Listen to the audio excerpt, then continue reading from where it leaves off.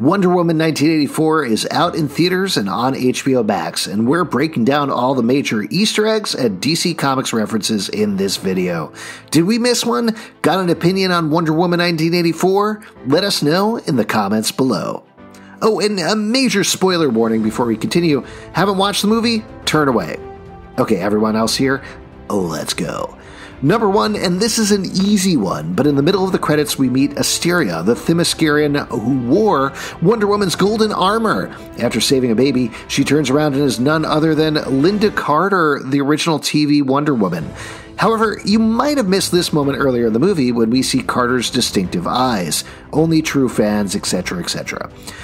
Fun bonus Easter egg, Gal Gadot is actually wearing outfits very similar to what Carter wore on her TV show, which ran from 1975 to 1979, a little before 1984. Number 2, Pedro Pascal's Maxwell Lord is a businessman just like in the comics, but in the books he has mental powers that allow him to control people different than wish powers like in the movie.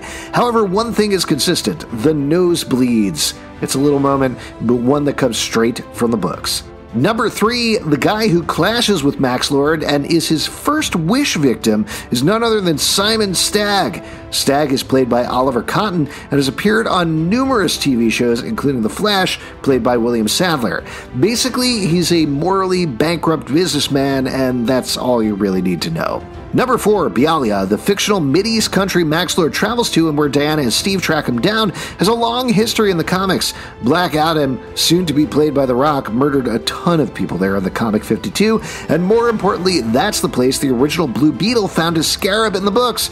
We'll ignore the kind of dicey Middle East politics of the movie because, hey, Easter eggs! Number 5, what happened to Etta Candy, played by Lucy Davis in the first movie? Well, she's human, so she died, probably. But we briefly see her in a picture in Diana's apartment, which you might have missed. Number 5.5, we get to see Steve and Diana's crew in a quick pic under the headline, The Great War Ends. In Batman v Superman, Bruce Wayne found a different pic, so what's going on here? Maybe not an Easter egg so much as a tee-up for Wonder Woman 1969.